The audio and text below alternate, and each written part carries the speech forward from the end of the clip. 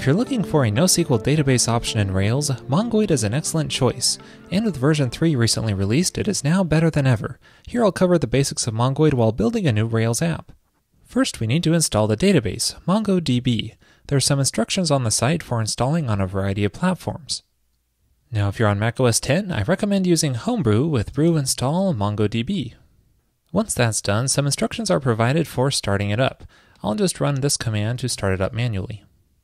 If you want to ensure it's up and running, try visiting localhost port 28017, and you should see this web interface provided by MongoDB. So with that set up, I'm going to generate a new Rails app. I'll call it Store, and because I want to use Mongoid instead of Active Record here, I'm going to tell it to skip Active Record, so this way it won't load in the framework or generate any files such as a database YAML file. There we go. Then I'll open up that app. Next, I'll go into the gem file and add in Mongoid, and I want to make sure that we use the most recent version, so that is currently version 3.02. And don't forget to run the bundle command to install it. Now the gem provides a generator which you can use to generate a config file and run this command to create that file. Now I'm going to leave the config options at their default, but the file is very nicely commented, so check it out to see all the different options you can pass in. Next, I want to generate some scaffolding for this app for a product resource, and this will have a name attribute which will be a string type, and also a price attribute which should be a decimal, but in Mongoid it should be a big decimal because that's the name of the class it uses. Now Mongoid overrides the model generator, so that's what will be used here when it generates the product model for the scaffolding. So if I open up that file, you can see how to create a Mongoid model. It's just a simple Ruby class that includes a Mongoid document and has field calls for each attribute you want on that model and their type. Now if I visit that Rails app, you can see the scaffolding that was generated is fully functional. I can create a new product and it will just work. There's no need to run any migrations or set up the database. You can see it persists here just fine. One thing I love about working with a schemaless database is its flexibility. Let's say I want to keep track of when a product was released. I could just simply add another field call in the product model here, and let's call it released on, and make the type a date. To see this field in action, I'll change the interface as well, this form. I'm just going to add a released on text field. Now if you want to use a date select instead of a text field, then you're going to have some issues with Mongoid out of the box. You'll need to add a module to the model to get this working. You could check out the documentation for details on that, but I generally prefer a text field anyway. So now when I go to edit a product, I have this released on field, which I can just fill in with a date and update the product, and let's see if that date persists, and it does. No need to generate any migrations or run them. Now Mongoid uses active models, so much of what you know from Active Record will carry over here too, such as attribute accessible. It's always a good idea to set this for security, and also validation. So let's say you add a validates presence of name on here, and a whole lot more. We can try that out quickly by removing this name and updating the product, and there's our validation warning. Now one area where Mongoid differs from Active Record is when querying for records. Let me show you here in the console. I can still call where on a model and pass in some conditions, but Mongoid allows more complex conditions to be passed in here. I can say where the price is less than or equal to 40, and that should return that one product.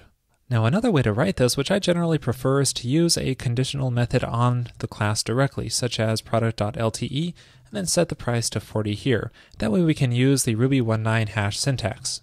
Now the object returned by this query call is a Mongoid criteria instance, and this is very similar to an Active Record relation object. So this means we can chain queries together and it will do lazy loading. So let's also find products which have been released within 1 month ago. And there's a lot more that you could do here. Mongoid's query interface is quite powerful. You can check out the docs for more details on the query interface. Most of that is documented under the butterfly here, which is actually the origin gem, and that is something that Mongoid depends on, so it automatically includes all of this functionality into a Mongoid model. Now another way Mongoid differs from Active Record is through associations. You're able to embed an association into a single document. To demonstrate how this works, I'm going to generate a new model, and I'll call that review because I want users to be able to review products. And so I'll give it a content text column. So now we have two models, product and review, and I want our product model to have many reviews. So we could define this association in two different ways. We could do what's called a referenced association, which works very similar to Active Record, just say has many reviews. But here, I want to demonstrate an embedded association. To define that, instead of has many, I can call embeds many reviews. And then in the review model, I can just call embedded in product. So let's try this out in the console. Interacting with the association works very similar to Active Record. I'll fetch a product first, and we can call reviews.create and make a new review with some content, let's say a great game. So now we have this review, which we can fetch through the product perfectly fine, as you would expect. And you can see we have one review for this product. However, this is an embedded association, so that means all of this review's data is within the product document, not stored as a separate document in MongoDB. So this means if I call review.count, it's going to return 0 because there are no review documents. We can only fetch reviews through the product model. And in fact, I can't even create a new review record on its own. It's going to raise an exception because it expects it to exist within a parent document. So whenever you're defining an association in Mongoid, ask yourself, will I need to fetch this record and work with it on its own outside of the parent? If so, then you should use a has many reference association instead of an embedded one. The advantage of an embedded association, though, is that all of the data is right there within one document. It doesn't need to perform separate queries in order to fetch the other associated documents. Next, I want to show you a few additional modules that you might want to consider including with your Mongoid document. One is timestamps, which you can probably tell by the name is similar to the Active Record functionality. Now when we create or update a product, it's going to include those timestamps. You can see here, it now has created at and updated at attributes. Another cool module is called Paranoia. This will do soft deletes, so destroying a record won't actually remove it from the database. Let me demonstrate that here. I'll fetch a product, and if I call destroy on this, it's actually just going to update the deleted at attribute. So this means that even though it looks like it's gone, if I try to fetch any of the products, it only shows that one product exists here, but I can restore this given product, and then that count will be back up at 2 because that product was now marked as not deleted. Now Mongoid even has built-in support for versioning. I won't be covering this here, but check out the documentation for details. It's pretty cool. Now I want to show you one more thing back here in the scaffolding. Notice that the URL for a given product includes this crazy identifier string, but what if you want to change this to something else a little prettier? Now there are a couple of ways we can do this. One option is similar to Active Record, where we can override the toParam method. But here I want to show you another way to do it with Mongoid, and that is to override the _ID field. So I'm going to make a new field here called _ID and make that of type string. And the key here is to set a default value, and we can set that to a proc, changing it to the name attribute for this given model. And to make this URL friendly, I'm going to call parameterize on this. Oh, and one more thing, I'll convert this to a string just in case the name is nil. So with that in place, let's see what happens when I create a new product. And now that name is part of our URL here because it is the _ID attribute of that product.